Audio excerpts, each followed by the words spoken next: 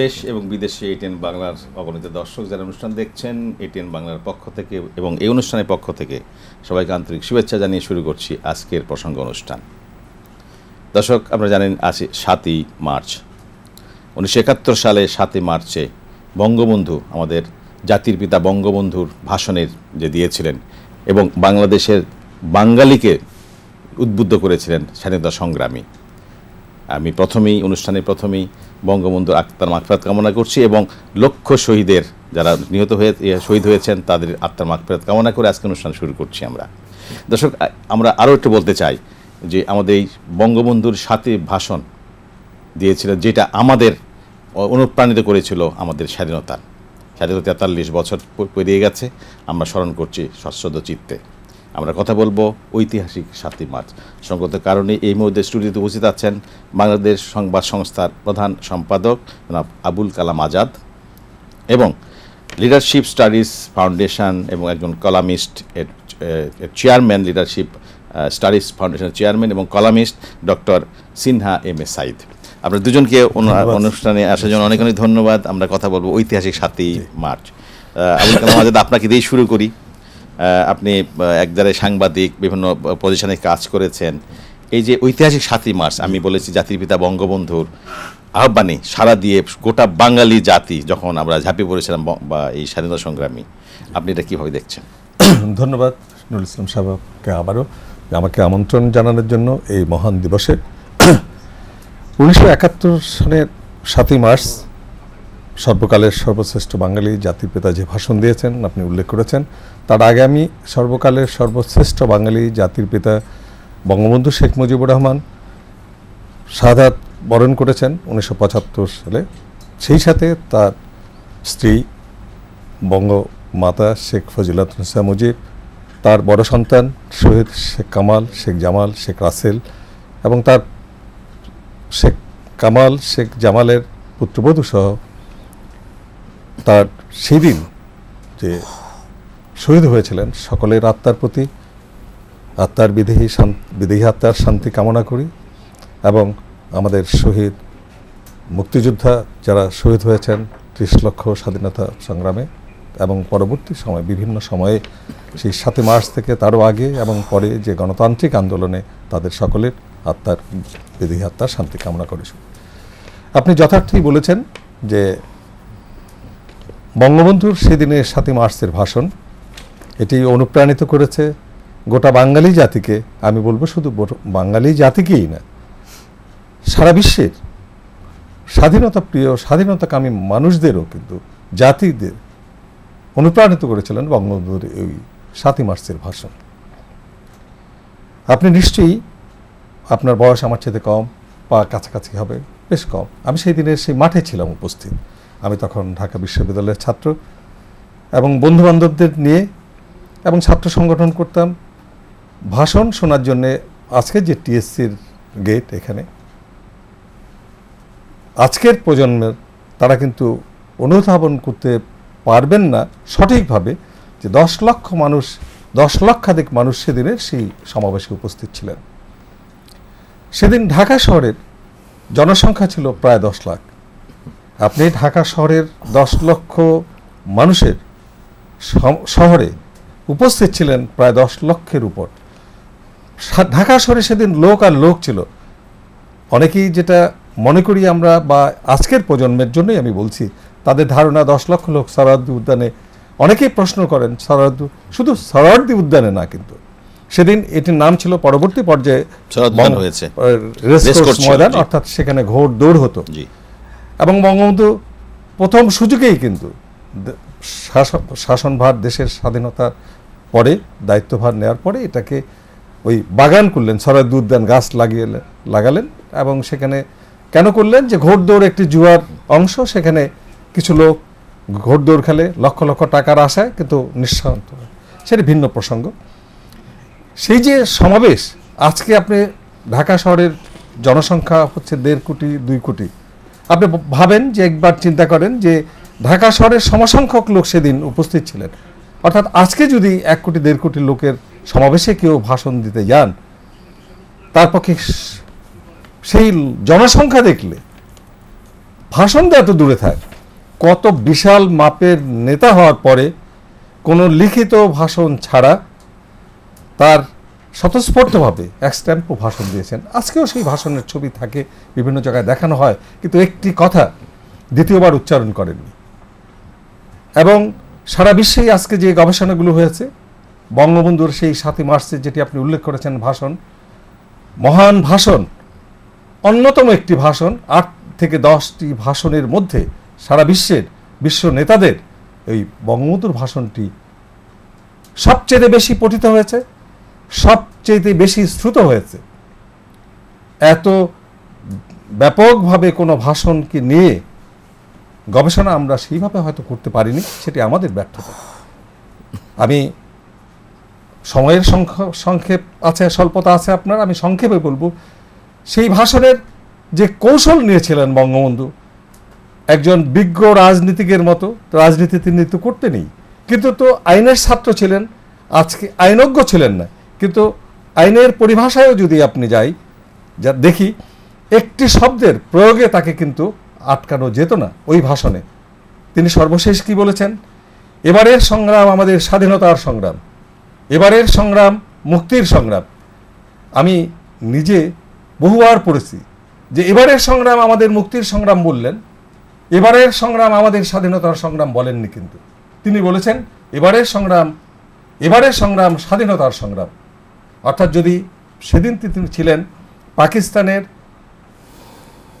বৃহত্তম রাজনৈতিক দলের সংসদ নেতা, অর্থাৎ সরকার গঠন করতে দিলেই তিনি পাকিস্তানের প্রধানমন্ত্রী হন, এটি মাথায় রেখে কিন্তু বলছেন এবারের সংগ্রাম মুক্তির সংগ্রাম।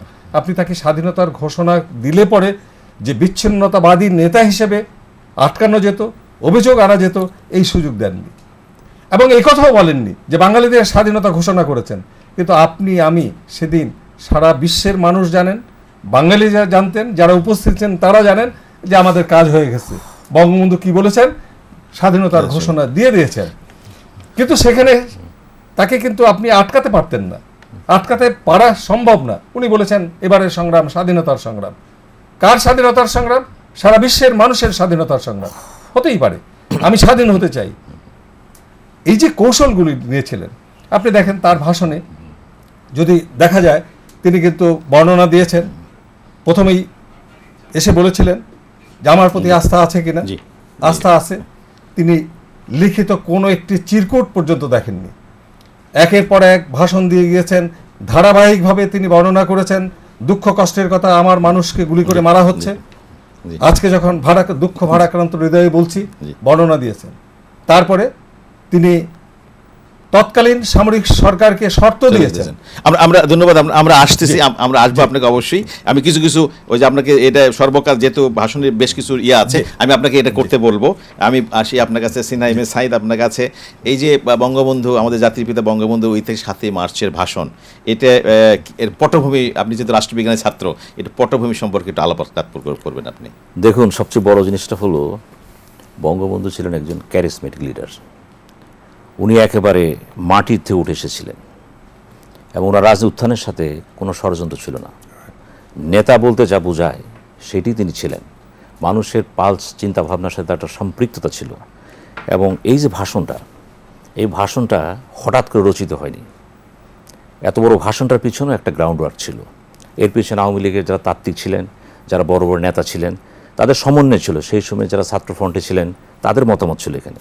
সুতরাং আজাদ ভাই যেটা বললেন, উনি চিরকুট ব্যবহার করেননি। উনি যেহেতু অনর্গল কথা বলতে পারতেন, ক্যারিসমেটিক লিডারের বড় বৈশিষ্ট্য হচ্ছে উনি কথা বলতে পারতেন। যেমন আমাদের ইন্দোনেশিয়ার জাতির পিতা সুকার্ণো কথা বলতে পারতেন, সেকুতুরে কথা বলতে পারতেন। আমাদের অনেকেই দেখা যায় পৃথিবীতে যারা এই জাতীয় আন্দোলনে জড়িত ছিলেন, তারা কথা বলতে পারতেন, কিন্তু কথা বলার পেছনে কিন্তু একটা গ্রাউন্ড ওয়ার্ক থাকে। এই ভাষণটার পেছনে একটা ঐতিহাসিক প্রেক্ষাপট ছিল, একটা গ্রাউন্ড ওয়ার্ক ছিল, প্রস্তুতি ছিল। আমার কাছে গুরুত্বপূর্ণ হলো, আমি আপনাকে ঘটনা করে বলছি, ঘোষণার চেয়েও অতি গুরুত্বপূর্ণ হচ্ছে ব্যক্তি। ইতিহাসের কোনো অধ্যায় ব্যক্তি এত দুর্দমনীয় হয়ে যায় যে ব্যক্তি ইতিহাসের চাকাকে টেনে নেয়। বঙ্গবন্ধু ছিলেন সেমন এক নেতা যিনি ইতিহাসেরকে গণ্ডালিকা প্রবাহে চলতে দেননি, তিনি তাকে নিয়ন্ত্রণ করে একটা লক্ষ্যে পৌঁছে দিয়েছিলেন। এবং এই কথাটি আপনাকে জোর দিয়ে এই জন্য বলছি, বাংলাদেশ স্বাধীন হওয়ার পরে বঙ্গবন্ধু যখন প্রথম ক্যালকাটা রেসকোর্স মাত্র ভাষণ দিলেন, ইন্দিরা গান্ধীকে তিনি বললেন যে বাংলাদেশে আমি ধর্মনিরপেক্ষতা কায়েম করেছি, আমি আপনাকেও বলবো এটা ভারতে কায়েম করে। ভারতে কিন্তু ধর্মনিরপেক্ষ আরও পরে সংবিধান আসছে, সেটা তার সাহসিকতা। খুব ইন্টারেস্টিং ঘটনা দেখেন, 1979 সালের 31 সেপ্টেম্বর আমি ভারতের রাজধানী দিল্লিতে, নয়াদিল্লিতে ইন্দিরা গান্ধীর সাক্ষাৎকার নিলাম সেখানে, দিদের নিউ নেশন পত্রিকার জন্য। আমি তো ঢাকা বিশ্ববিদ্যালয়ে সেকেন্ড ইয়ার ছাত্র, অনার্স পলিটিক্যাল সায়েন্স। অনেকেই বললো এটা সম্ভব না, তোমার পক্ষে সম্ভব না, কিন্তু আমি সাক্ষাৎকার নিলাম সেই ওয়েলিংটন ক্রিসেন্ট স্ট্রিটে তার বাসায় বসে। যখন সাক্ষাৎকার নিচ্ছিলাম উনি ঢুকে বললেন, তুমি কেমন আছো? তা আমি অবাক হলাম, সে তোমাকে দেখে নেই। হ্যাঁ, আমি তোমাকে দেখেছি 71 বাংলাদেশে গেলাম, 72-তে তোমাকে দেখেছি। তো কথার ছলে সে প্রথমেই বলল যে তোমরা এমন একটা নেতাকে হারিয়েছো যার কোনো রিপ্লেসমেন্ট হবে না এবং তোমাদেরকে সাফার করতে হবে। ঠিক এই মুহূর্তে দেখা গেল কথা বলার সময় তার ছোট ছেলে আপনার সঞ্জয় গান্ধী ঢুকলো এখানে। ঢোকার পরে সঞ্জয়কে বললো যে সঞ্জয়, পরিচয় দিল আমাকে, তো বললো যে সেই বঙ্গবন্ধু তোমাদের গ্রেট লিডার দেশ থেকে আসছে। আমার খুব ভালো লাগছে কথাটা, কিন্তু আমার সমস্ত ইন্টারভিউটা ছিল 1 ঘন্টা 20 মিনিটের এবং সেটা নিউ নেশন প্রকাশিত হয়েছিল 1979 সালের 29 সেপ্টেম্বরে। এই যে ইন্দিরা গান্ধীর একটা অনুভূতি, আমি একই অনুভূতি পেয়েছি। পৃথিবীর অনেকগুলো দেশ সফরের সুযোগ আমার হয়েছে, অনেক রাজা বাদশাদের সাথে আমার কথা বলার সুযোগ হয়েছে বিভিন্ন কার্যকারণে। একবার দেখেন 1989 সালে আমি ইরাক সফরে, রাষ্ট্রীয় সফরে গেলাম সেখানে। তো সাদ্দাম হোসেনের সাথে যখন আমি দেখা করতে গেলাম, দেন আই ওয়াজ বাংলাদেশ, আমি লিড করছিলাম, টিমকে লিড করতেছিলাম সেখানে। উনি আমাকে প্রথমে বললেন, তুমি তো বঙ্গবন্ধু দেশতে আসছো। হি আটার দ্য ওয়ার্ড বঙ্গবন্ধু। আমি অবাক হয়ে গেলাম যে কী বলছে সে। একই শব্দ ইউজ করেছেন কিম ইল সুং যখন তার সাথে সাক্ষাৎ হলো আমার। যখন 1988 সালে 27 সালে চীন সফরে গেলাম, সেদিনও আপনার লি পেং প্রধানমন্ত্রী হলেন প্রথম, সে জাও জিয়াং ছিলেন, আমার সাথে সামজ্জন সেপ্টিম লিডার ছিলেন তখন। কার্যকারণী উনি কিন্তু বললেন যে তোমরা তো বঙ্গবন্ধু দেশতে আসছো। এই যে বঙ্গবন্ধু কথাটা 7ই মার্চের সাথে বাংলাদেশের স্বস্তি জিরে একেবারে ওতপ্রোতভাবে জড়িত। ঘটনা এটাই যে আব্রাহাম লিঙ্কনের ভাষণের কথা বলেন, মার্টিন লুথার কিংয়ের ভাষণের কথা বলেন, মহাত্মা গান্ধীর কথা বলেন, ঐতিহাসিক অনেক ভাষণ আমরা শুনেছি, দেখেছি, কিন্তু পৃথিবীর ইতিহাসে কোনো ভাষণ কিন্তু পার্ট অফ দ্য কনস্টিটিউশন হয়নি। This is the single one. কেন এটা হলো? এটা এই জন্যই হলো যে বঙ্গবন্ধু শুধু একটা বঙ্গবন্ধু না, এটা ইতিহাস, একটা কিংবদন্তি। আর সেই কিংবদন্তিকে যে আমরা ধারণ করতে যদি না পারি, এই দুর্বলতা আমাদের। তার আদর্শ কর্মসূচি কী ছিল? What is 7ই March? 7ই মার্চের স্পিরিট একটা স্বাধীনতার কথা শুধু না, এটা স্পিরিট যার মূল লক্ষ্য ছিল দেশকে স্বাধীন করা। দেশ স্বাধীন হলো, এবং ওই 7ই মার্চের স্পিরিট আমরা কতটুকু ধরে রাখতে পেরেছি, সেটাই হলো আজকে মুখ্য প্রশ্ন। আমরা 7ই মার্চ স্মরণ করব, বঙ্গবন্ধুকে স্মরণ করব, অথচ আমরা তার স্পিরিটকে ঘুরে ফিরে কথা বলবো, সেটা তো হয় না। বঙ্গবন্ধু ছিল স্পষ্টবাদী, কোনো কথা তিনি হাইড অ্যান্ড সিক করতেন না, যা বলতেন স্পষ্ট বলতেন। এই স্পষ্টতাই একজন নেতাকে শীর্ষে নিয়ে যায়। আর এই জন্যই প্রশ্ন দাঁড়ায় লিডারশিপ। যেহেতু আমি লিডারশিপ নিয়ে কাজ করি, আমি প্রতি মুহূর্তে দেখি, যেমন আপনার এখানে বসে আছি, আমি লক্ষ্য করতেছি এখানে কিন্তু নেতৃত্বটা কে দিচ্ছেন, আমার দৃষ্টি অটোমেটিক চলে যায় সেখানে। আমি সেই জন্যই বলছি 7ই মার্চকে কোনো বিশেষ দৃষ্টিভঙ্গিতে না থেকে একটা সার্বজনীন প্রেক্ষাপটে নিয়ে আসেন। This is 7ই March, this is যুদ্ধ, দিস ইজ বঙ্গবন্ধু, ইনসেপারেবল। এই জন্যে বলা হয় যিনি জাতির পিতা হন তিনি সব কিছুর ঊর্ধ্বে। এরপরে যত বড় মহামানবী এখানে আসুক না কেন, তিনি কিন্তু পিতার সন্তান, পিতার সাথে কম্পেয়ার করা যাবে না। Mahatma Gandhi is Mahatma Gandhi, Jawaharlal Nehru Jawaharlal Nehru. Thousands of president prime minister বাংলাদেশে আসবে, কিন্তু বঙ্গবন্ধু এক। ধন্যবাদ আপনাকে। আমি আবার আসি আবুল কালাম আজাদ, আপনার সঙ্গে এই ঐতিহাসিক 7ই মার্চের এই যে ভাষণ, এটা মানে বাংলাদেশের সর্ববিষয়ে, মানে বাংলাদেশ ইয়ার জন্য ভাষণ সর্ববিষয়ে বঙ্গবন্ধুর নির্দেশনা রয়েছে, এই বিষয়ে আপনি যেটা বলছিলেন। আমি বঙ্গবন্ধুর এই এক্সটেম্পো ভাষণ আমি প্রস্তুতি ছিল, মানে সাইদ সাহেব যেটা বলছেন আমি ওই জায়গায় না, প্রস্তুতি তারও আগে ছিল। দীর্ঘদিন ধরে স্বাধিকার আন্দোলন করতেছেন। বঙ্গবন্ধু 63 সনে যখন লাহোরে সর্বদলীয় সংহতি সম্মেলনে গেলেন, 5ই ফেব্রুয়ারি সেই সম্মেলন হলো, সেখানে 6 দফা দেওয়ার পর ওই পাকিস্তানের সমস্ত রাজনৈতিক দলের নেতারা উপস্থিত ছিলেন, কেউ কিন্তু সমর্থন করেননি। দুঃখ ভারাক্রান্ত হৃদয়ে বঙ্গবন্ধু 66 সনের 11ই ফেব্রুয়ারি ঢাকা বিমানবন্দরে আসলেন। তারপরে 6 দফা নিয়ে এই যে প্রস্তুতি সব ছিল। কিন্তু আমি যে কথাটি বলছি যে বঙ্গবন্ধুর 7ই মার্চের ভাষণ যে এক্সটেম্পো বলছেন, কিন্তু ক্রম অনুযায়ী কিন্তু ঠিক আছে। ধারাবাহিকভাবে তিনি কিন্তু একটি শব্দের প্রয়োগ দ্বিতীয়বার করেননি। কত বড় নেতা হলে পরে এটি সম্ভব, কারণ কোনটা আগে কোনটা পরে তা বলেননি। কোনটা শুরু করতে হবে মাঝখানে বর্ণনা করেছেন, দুঃখ কষ্টের শর্ত দিয়েছেন, তারপরে কৌশল বলেছেন গেরিলা যুদ্ধ আমি যদি নাও থাকতে পারি তাহলে কিভাবে যুদ্ধ কৌশল সর্বশেষ জাতিকে উদ্বুদ্ধ করার ঘোষণাটা দিয়ে গেছেন। আমি সেই কথাটাই বলছিলাম। এবং বঙ্গবন্ধু শুধুমাত্র 7ই মার্চের ভাষণ, মুক্তিযুদ্ধের চেতনা, দেশ কিভাবে চলবে, মাস আমরা বলি স্বাধীনতার মাস। কেন বলি? এই 1 মার্চ থেকে যখন শুরু হলো, ইয়াহিয়া খান মার্চ মাসের 3 তারিখে কথা ছিল জাতীয় সংসদের অধিবেশন ঢাকায় বসবে। ইয়াহিয়া খান ভাষণ দিয়ে 1 তারিখে বললেন যে বসবে না। এরপরে শুরু হলো ধারাবাহিকভাবেই 3 তারিখ 2 তারিখ থেকে শুরু করে হরতাল চলল। বঙ্গবন্ধু আগেই ঘোষণা দিলেন আমি 7 তারিখে ভাষণ দেব, বিস্তারিত বলেছেন। এই মার্চ মাসেই কিন্তু 17ই মার্চ বঙ্গবন্ধুর মহান নেতা জন্মদিন, এবং 25শে মার্চ 26শে মার্চ তিনি স্বাধীনতার ঘোষণা করলেন। ওরা আমাদের উপর আক্রমণ করলো 25শে মার্চ রাতে। সুতরাং মার্চ মাসটাই আমাদের স্বাধীনতার মাস। আজকে সাইদ সাহেব যে কথাটা বলছেন তার সাথে সুর মিলিয়ে আমি বলতে চাই যে মার্চ মাসের 7ই মার্চের ভাষণকে আলাদা করেন না। অর্থাৎ আমি যে কথাটি বলছিলাম যে শুধুমাত্র আমাদের মুক্তি সংগ্রামের উদ্বুদ্ধ করেন নাই, আমাদের স্বাধীনতার ঘোষণা দেননি। বিভিন্ন দেশে দেশে যে মুক্তি সংগ্রামী যারা স্বাধীনতা চান, স্বাধীনতা প্রিয়, সেই সব মানুষগুলোর কাছেও কিন্তু এই ভাষণটি তাদের দলিল। অর্থাৎ শেখ মুজিবুর রহমান বাংলাদেশের জাতির পিতা, তাদেরও জাতির পিতা, তারা মনে করেন ওইভাবে। আজকে বঙ্গবন্ধুর যে দেশ আমরা চেয়েছিলাম, বঙ্গবন্ধু চেয়েছিলেন, বঙ্গবন্ধু আজকে নেই, আমরাও একদিন থাকবো না।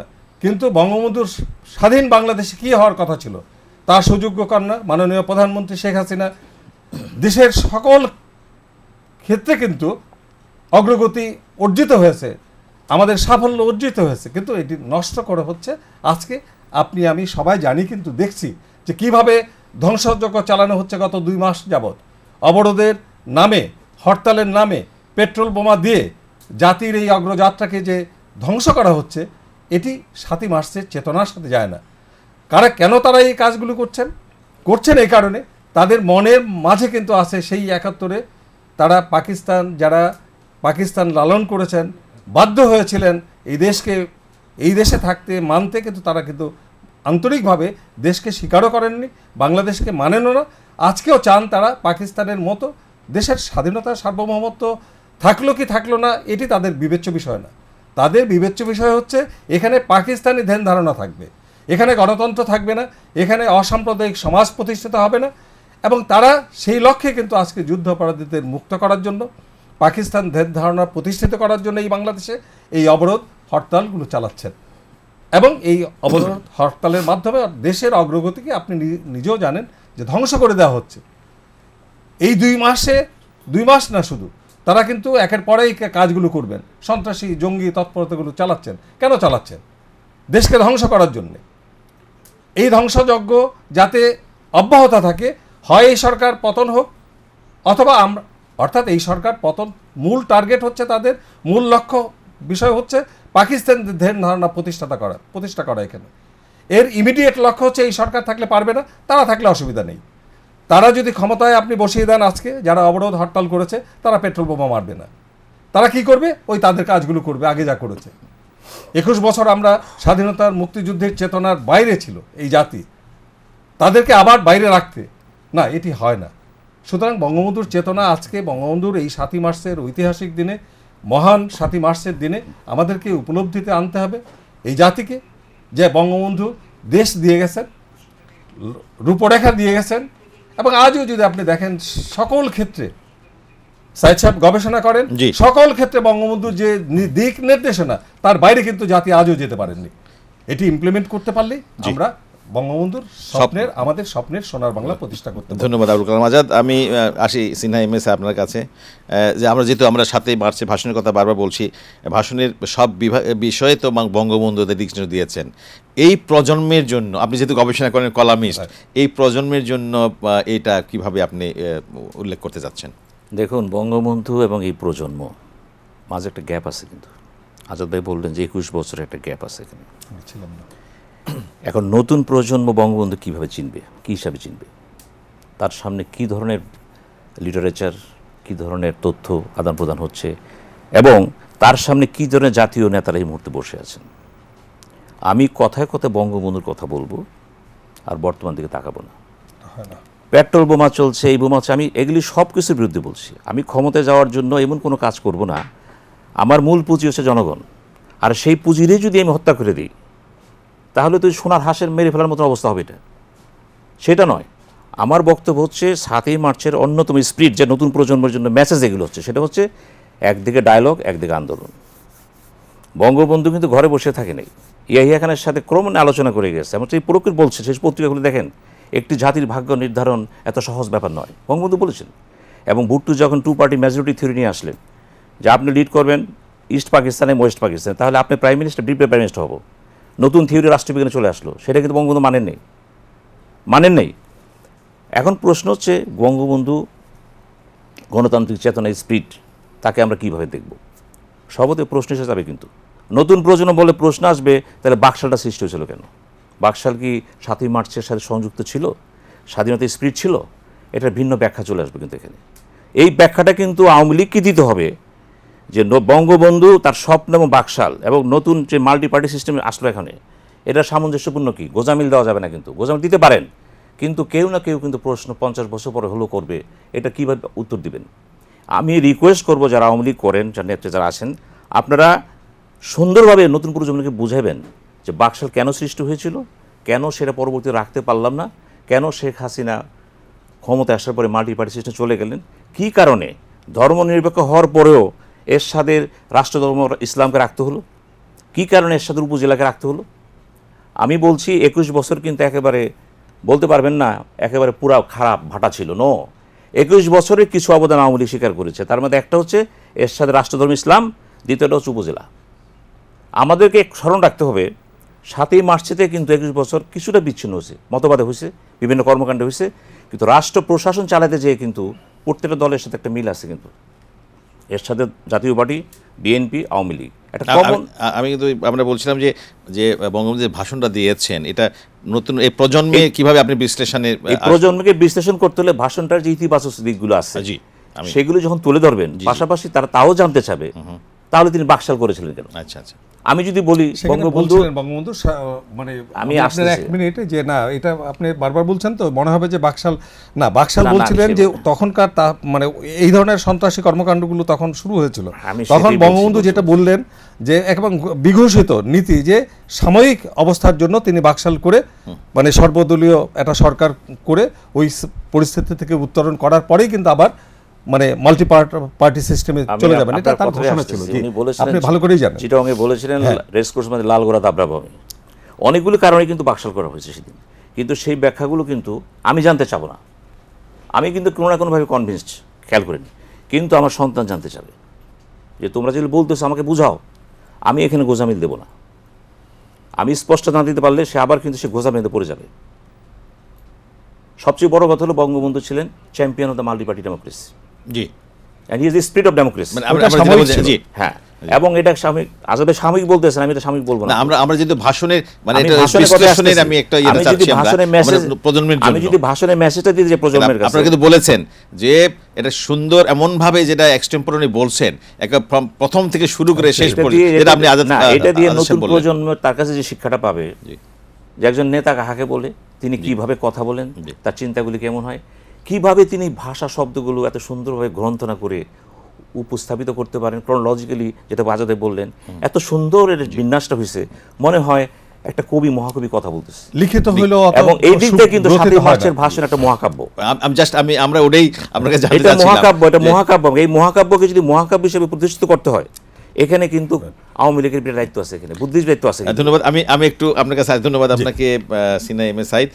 আপনি কিন্তু বলছিলেন যে আমাদের দেশে এই বঙ্গবন্ধুর এই ঐতিহাসিক ভাষণ, আপনি একটা বিশ্লেষণ এবং বলছিলেন একটা রিসার্চের কথা আপনি বলছেন, আপনি এই ব্যাপারে একটু আমরা ভবিষ্যৎ প্রজন্মকে আসতে পারি, আমি রিসার্চের কথা বলছি, যেটা যে বঙ্গবন্ধুর এই ভাষণ নির্মলেন্দু গুণের কবিতাও আছে, যে কবি এলেন এবং কিভাবে মানে কাব্য কবিতার জন্য লক্ষ লক্ষ মানুষ অপেক্ষা করছেন কবিতার ভাষায়। কিন্তু আমি যে কথাটা বলছিলাম যে বিদেশে যতটা গবেষণা হচ্ছে, যতটা গুরুত্ব দিয়ে আমাদের এখানে গবেষণা হচ্ছে না তা আমি বলছি না, কিন্তু আরও গুরুত্ব দিয়ে এটিকে গবেষণা করা উচিত। আমার ধারণা যে নবপ্রজন্মের সন্তানেরা এই কাজটি করবেন, এবং করবেন এই কারণে যে বঙ্গবন্ধুর মতো নেতা যুগে যুগে দেশে দেশে হবে না, তো শতাব্দীতে একজন আমরা পেয়েছি, সারা বিশ্বই পেয়েছেন।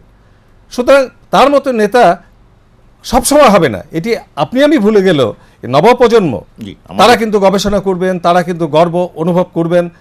বঙ্গবন্ধুর আমি যে কথাটি বলছি যে আজও কিন্তু আমরা দেশের কোনো অংশেই যে কোনো ফিল্ডে আপনি যাবেন, হাত দেবেন, বঙ্গবন্ধু ওই যে 3 বছর 3.5 বছর দেশ শাসন করে গেছিলেন, এবং বাকশালের যে কথাটি বলা হয় সেটি ছিল অস্থায়ী। ওই পরিস্থিতি, তখনকার পরিস্থিতি নিয়ন্ত্রণে আনার জন্য বঙ্গবন্ধু সবাইকে নিয়ে, সেনাবাহিনী থেকে শুরু করে সকল রাজনৈতিক দল এবং সবাইকে নিয়ে বাকশাল করেছিলেন। বাকশাল করে দেশ, মানে তার আগেই তো তাকে হত্যা করা হলো ষড়যন্ত্রের মাধ্যমে, দেশে বিদেশে ষড়যন্ত্রকারীরা।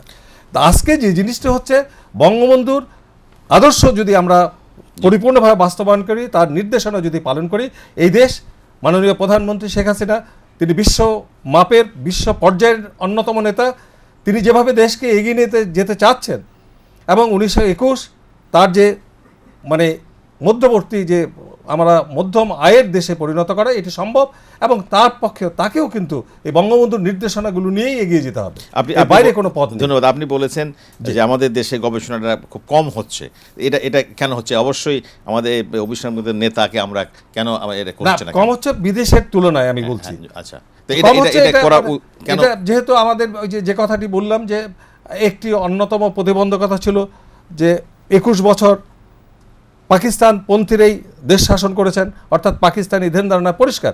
আর এটি একটি কিন্তু পরিষ্কার, আমি একজন সাংবাদিক হিসেবে কথা বলছি, আমি কিন্তু কোনো রাজনৈতিক দলও করি না, আমার বিশ্বাস থেকে কথাগুলো বলছি, এবং আমার যে উপলব্ধি, সেই উপলব্ধি থেকে এই কথা কারো পছন্দ নাও হতে পারে, আবার অনেকের পছন্দ হতে পারে, একজনেরও পছন্দ না হতে পারে। আমার কথাগুলো আমারই, আমার ধারণা হচ্ছে যে আমার বিশ্বাস যে 21 বছর যেহেতু বৈরী পরিবেশ ছিল, সম্ভবই ছিল না।